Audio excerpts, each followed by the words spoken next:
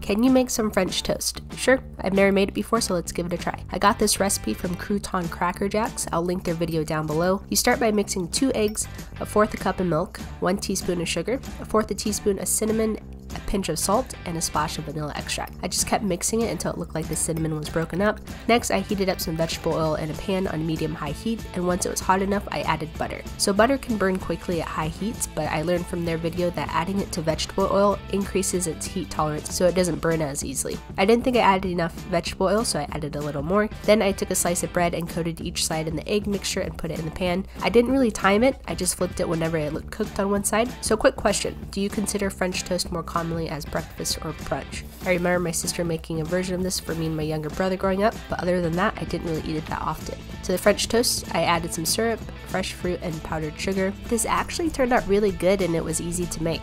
Plus, my roommate loved it, so that's a win in my book.